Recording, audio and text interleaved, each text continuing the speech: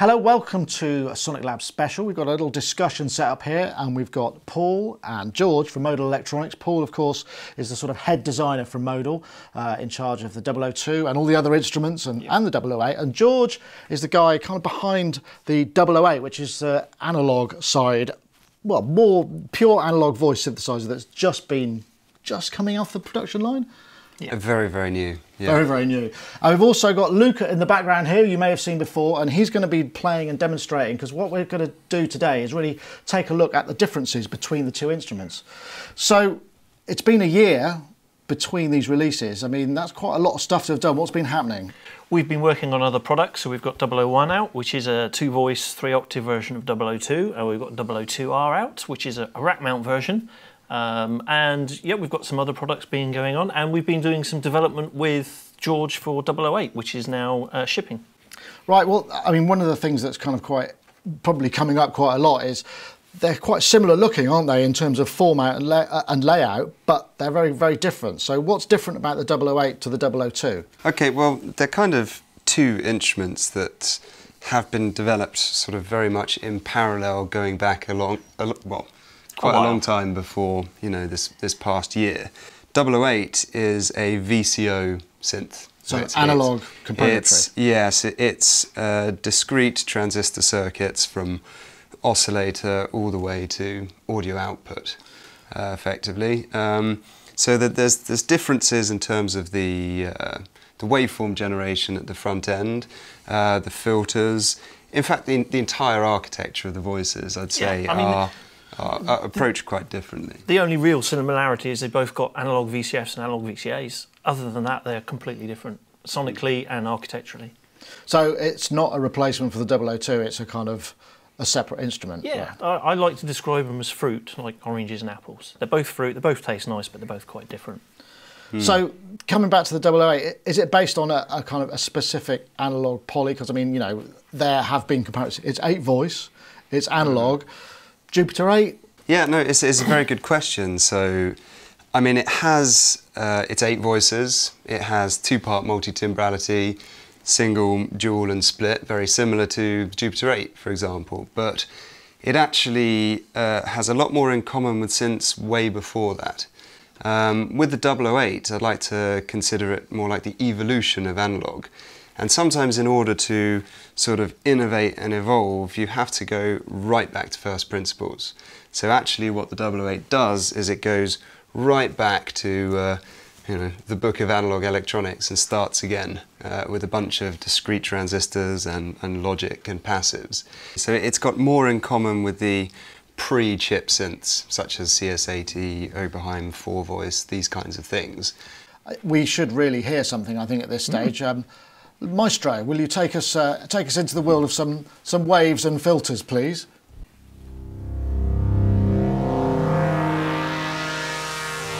This is quite an unusual sounding filter. So which one can you read them and spot which one's which? I believe this is 3-pole phase shift plus 1-pole low pass. I mean, this sounds like a common. I've not heard of that as a filter. I mean, have you been able to have quite a lot of fun in sort of designing the configurations when you've been putting all these multi-modes together? Well, you have a number of possible combinations that you can do with a 4-pole filter and the various options you have.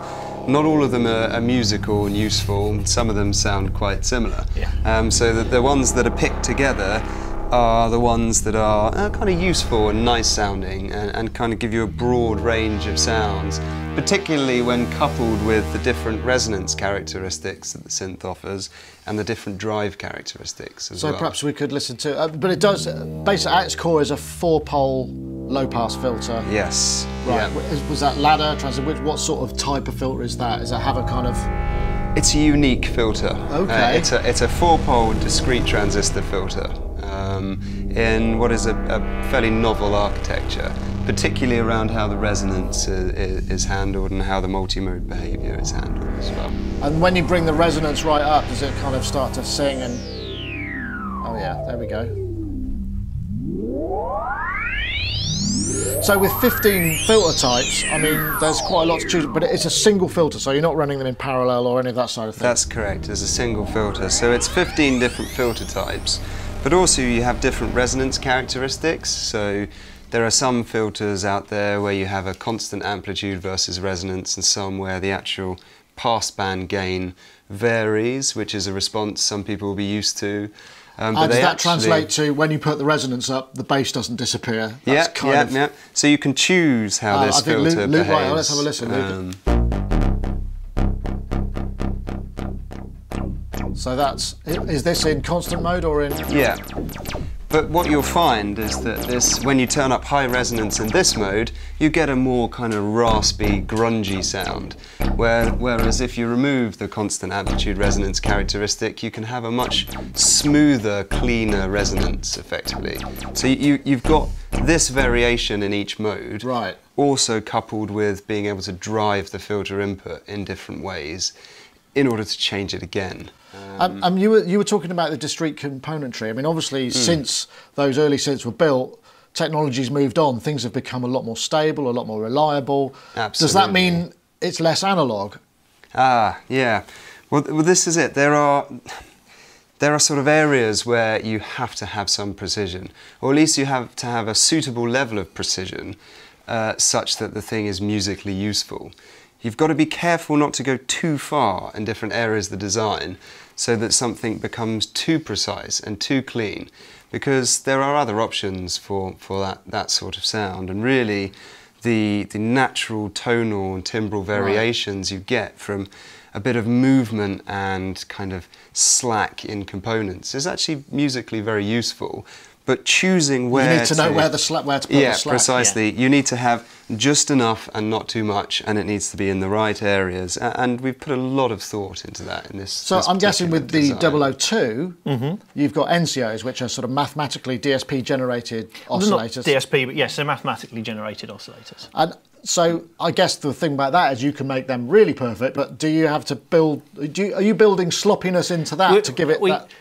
Yes, in a way. What we did was we approached the design so each oscillator is its complete own separate oscillator. It's not tied to any of the others. Right. So yes, by virtue of that, we get a natural bit of drift and movement. So on 002, if you put two oscillators on the same pitch, they are never quite perfectly in tune and quite perfectly in sync. So you get a natural bit of movement. Right, so you can hear there's a natural bit of movement. The oscillators aren't detuned, but there's just enough there to give it a bit of natural warmth. So I guess the question is, what would you say that the 002 has that's uniquely 002? It is its own instrument. It doesn't sound like anything else on the planet. We've got some nice digital waves, a nice warm classic-based filter with some twists on it.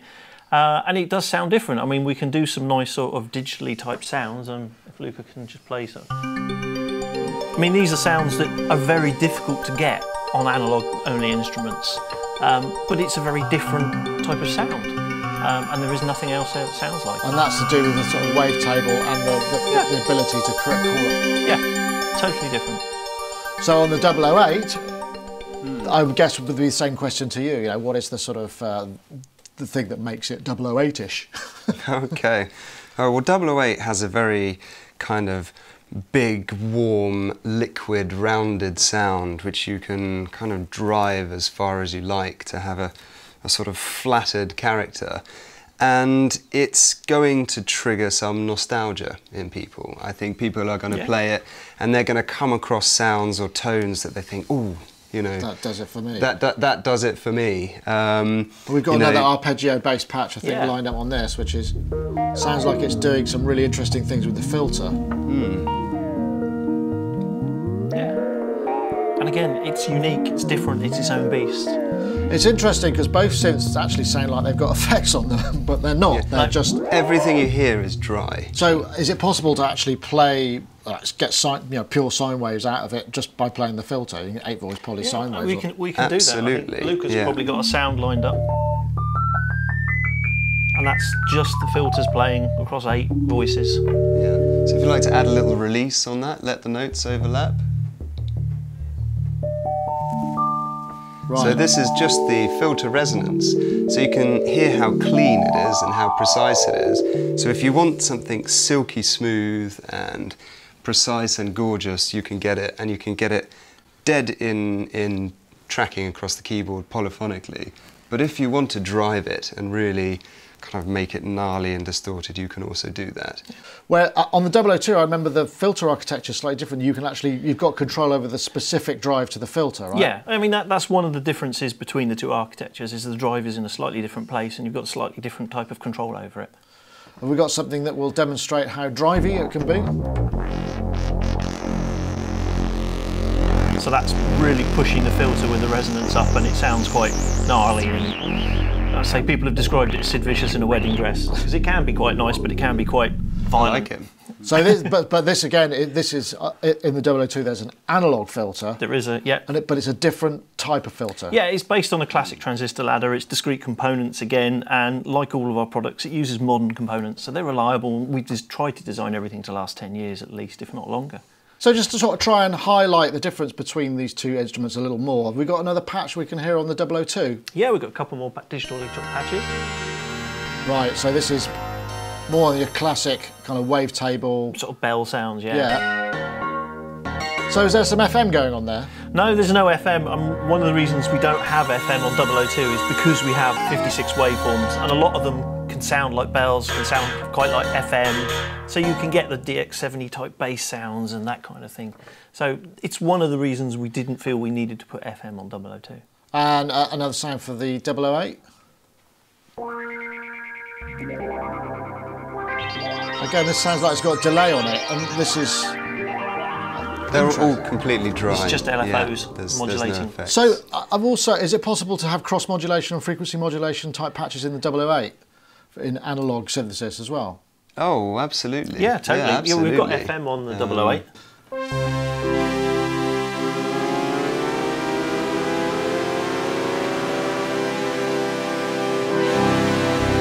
Wow. Now that again sounded like there's chorus and delay going on there, but it's not. So that's just what. So we got to the architecture. Lots of oscillators, sort of harmonics phasing in and out of each other naturally, but it's not post-processing or chorusing or delay. So the architecture, just to recap, 2 VCOs. Yeah. What about correct. sub-oscillator? What waves have we got? We've got for the VCOs fairly conventional in terms of sawtooth, triangle, square wave, pulse width modulation, and noise source. Right. So for each VCO, you also have a sub-oscillator too. Is that a fixed square wave? That's a fixed square wave, yes. Is it 2 octaves or 1 octave below? 1 octave. 1 octave below. Now, so the 002 handles sub-octaves differently, doesn't it? Yeah, the sub-oscillators in 002, because we have digital oscillators, we can do a few more clever tricks that you can't do so easily in analog. So you can have a standard square wave if that's what you like, but you can press the sub-wave button and the sub-oscillator will have the same waveform as the main oscillator. So you can do some really complex sort of PWM sounds and sawtooth and things. And can you affect the interval of the sub-oscillator so it's not just octaves, it can be... No, it's fixed to 1 octave, the same as 008. So. Right, okay. Let's have a listen to what that could sound like. So that's with a square wave. And that's... with the matching wave. So it's harmonically the two match and it gives you a fuller sound. Right, okay. So the sub-oscillator becomes the same wave as the... Right, okay, Yeah. that's interesting. One thing I did notice, there were some interesting new methods in the software of being able to route modulations in the 008. Absolutely. Every modulation source can modulate every destination on the synth by a unique amount and all simultaneously. Holding assign buttons and moving any knob, and that quickly assigns, say, an envelope to a glide amount or an LFO to a decay control just with a single tap of a button. And the LFOs, audio rate, you're getting up there into audio rates with those? Yeah, absolutely. And the LFOs can also be made to track the keyboard. So people have done some interesting things like this already. Yep. I'm waiting to hear what people do. So presumably 002 got similar capabilities? Yeah, we've got the similar sort of functionality in 002 LFOs. We've got a sort of attack fade-in parameter, so you can use them as an envelope, and they've got the same single-shot mode. On top of that, of course, in 002 we've got the animator, which gives you the ability to animate a whole plethora of parameters on the synth. Have we got a patch to demonstrate that? That's a multi-step... Yeah, basically it's easiest thought of as a 32-step sequencer with 12 rows, and each row can be a parameter on the synthesizer. You can have waveforms, filter cutoffs, LFO rates, anything you want, and each step can have its own length, so you can have it all like a rhythmical kind of thing and create some rhythms. Right, as we have it. And that's separate to the arpeggiator. That's separate to the arpeggiator and the sequencer, yeah.